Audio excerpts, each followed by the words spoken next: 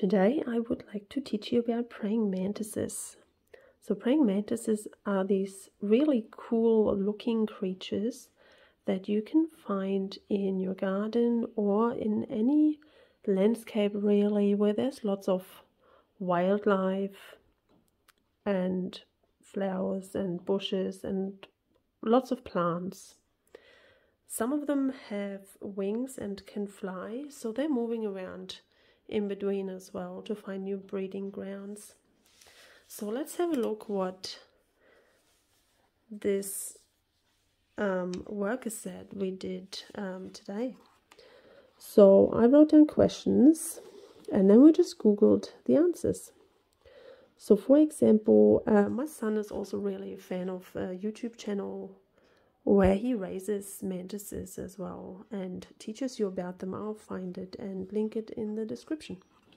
So what is a praying mantis? Praying mantis is an insect and they have a triangular head with bulging eyes. Where do praying mantises live?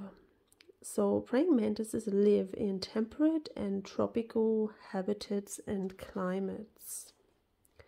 And what do praying mantises eat? They eat living insects.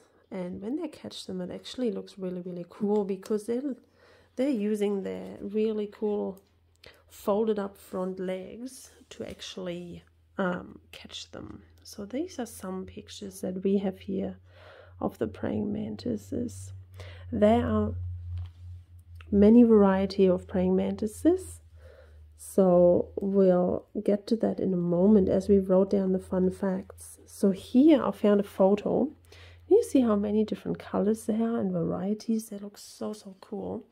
So here we have a ghost mantis, a dead leaf mantis, a banded flower mantis, a devil's flower mantis, and an Indian stick mantis.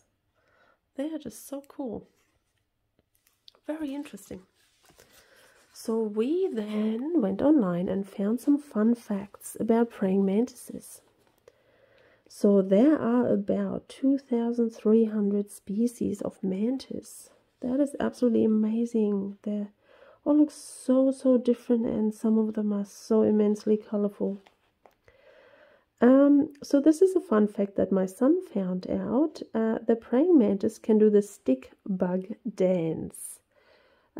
If you're on the internet, you may have seen it. If not, I'll find the video and I'll link it in the description as well. So it's called the stick bug dance, where they just wave around in the wind and trying to scare the enemy away. It looks really funny. Okay, so the next fun fact we have, a praying mantis has 5 eyes for seeing the movement and also having depth vision, which is probably really important for them to catch their prey. Also another fun fact for any gardeners, praying mantis are a very excellent organic pest control.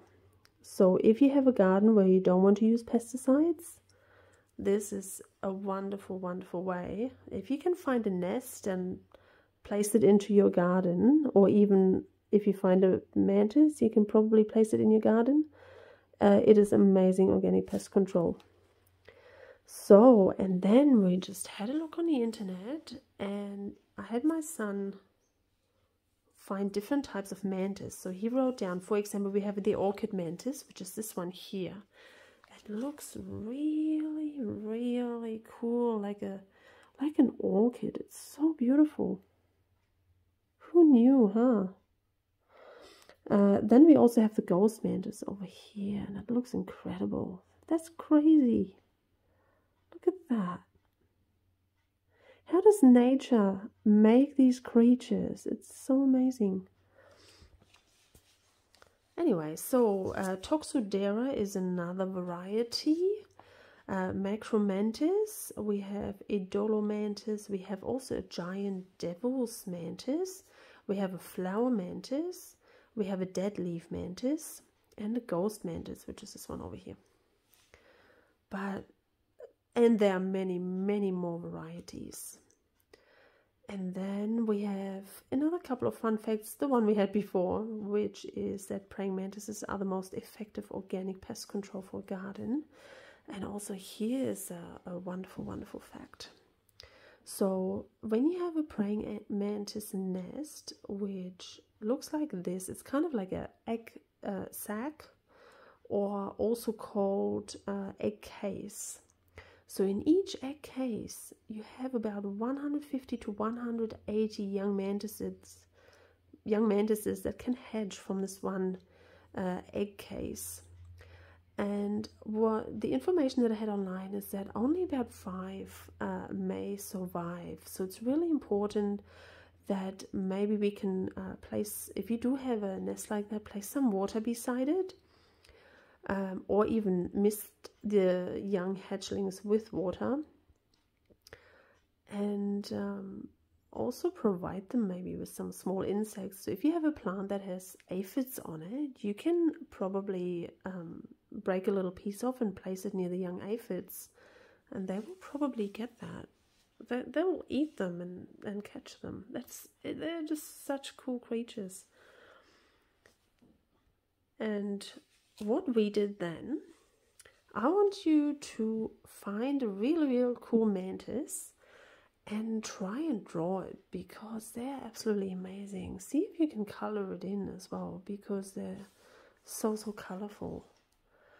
And I will find some pictures for you, so you can take your pick from which mantis you want to draw, and you just pause the video. And yeah, that concludes the praying mantis lesson for today. Check out the other videos where this guy is actually looking after them and breeding them as well. It's really interesting. So write down your fun facts and write down the questions and the answers. Maybe even you can find some photos online that you can print out for your workbook and draw a beautiful picture of a praying mantis. So here we go. You have fun with the praying mantis lesson for today, and we'll see you next time. Bye.